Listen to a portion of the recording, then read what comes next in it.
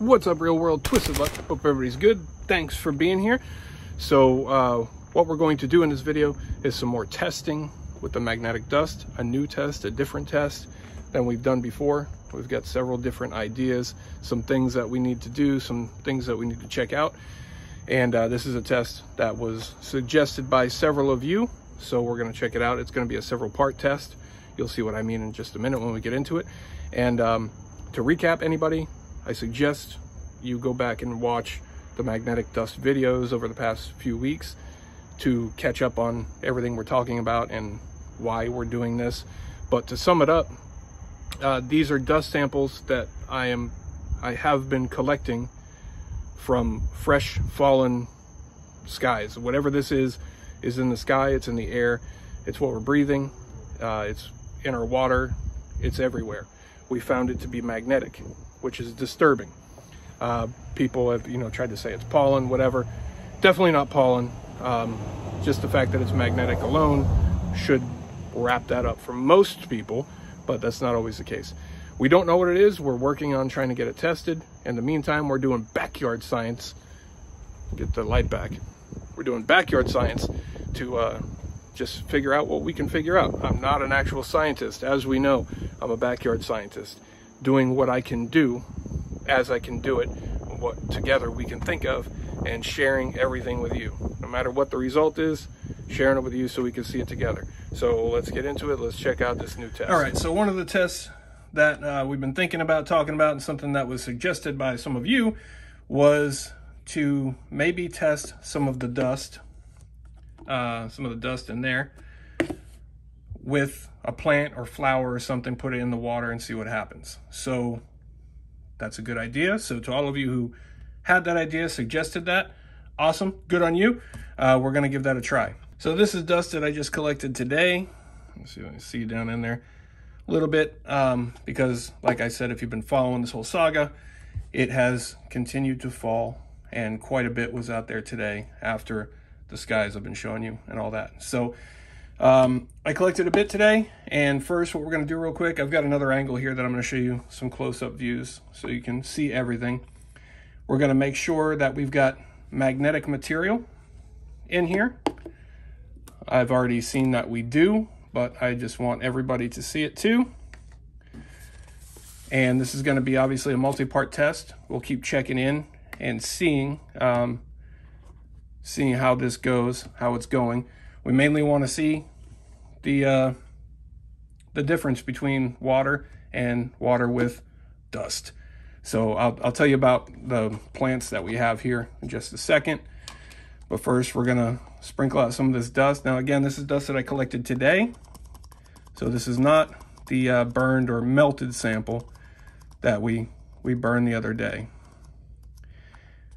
All right, talk about what I've got here going in just a second. First, we're going to test this. All right, we're going to spread this out just a little bit here, just for the sake of the magnet test, so it'll be a little bit easier for you to see.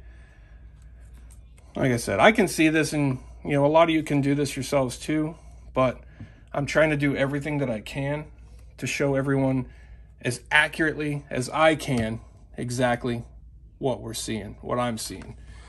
All right, so I'm going to zoom in here with this other angle. We're going to bring this magnet in here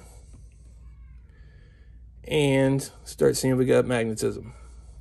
Yes, we sure do. No doubt about that. Wow. Yeah, I'd say we got some magnetism, huh? Wow, look at that. Look at that. That's crazy. Not a good thing, but it's what we're looking for. All right, so we're going to scrape this back off of here. We're going to put it for the moment back into the container, and then we'll go through this process. I'll explain it to you real quick, what I'm doing, why I'm doing it the way I'm doing it. Dump this back in here. I'm trying to do the best test that I can think of without wasting too much of this stuff, because it actually takes a long time to collect samples as big as I've collected. And, you know, in the grand scheme, they're not that big. They're big, you know, considering what it is, but all right. So I've got 2 little cups here, and what I chose are daisies. Daisies because my wife, Twisted Lady Luck, suggested that they usually last a long time. These are fresh. Today, I've trimmed them to very small equal stems. I did that so short because I want to use a little bit of dust in just a little bit of water. And that's for the sake of time, so we can follow this test process without it taking, you know, weeks. That's my thinking anyway. I don't know, you let me know.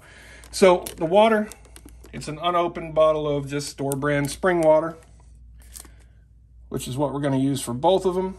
Oh, first what we're going to do, we're going to label the one on the left dust. And we'll put the date on it too. Dust 04. This is kind of sloppy. 27. No, it's not 4/27.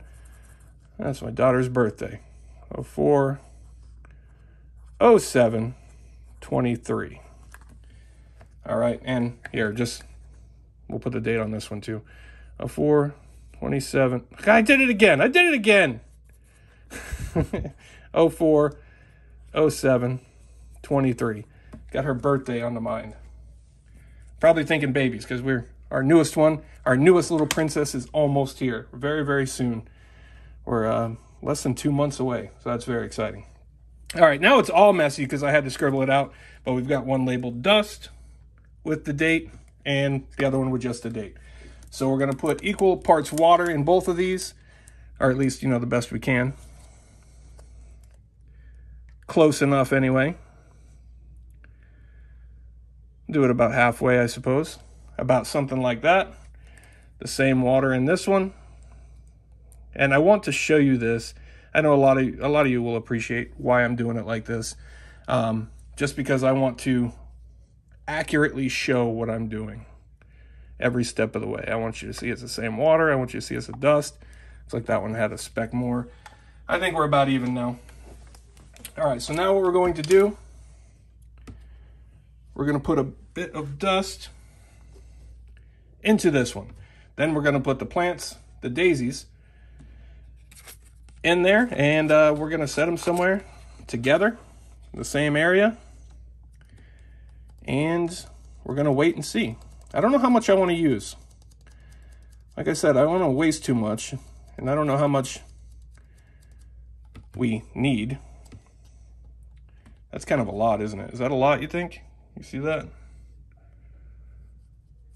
Is that a lot? Oh, well, that's what we're going to use. In we go. In we go. Now we're going to stir it up.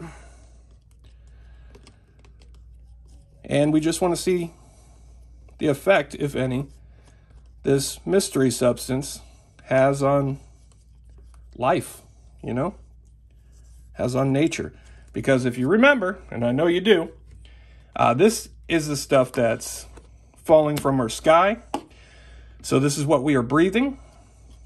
This is what's falling into our water, our animals, our livestock, our gardens. You know what I mean? It's not good. There's quite a big difference here. It makes that water sure look disgusting. I'll show you another angle here. Pretty gross, that water, huh? Pretty gross.